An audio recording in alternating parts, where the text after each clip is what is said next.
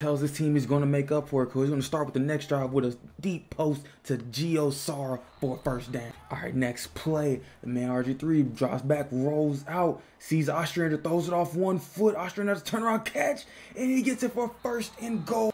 RG3 then caps off the drive with a pitch to Alex Howe, touchdown, 14-7.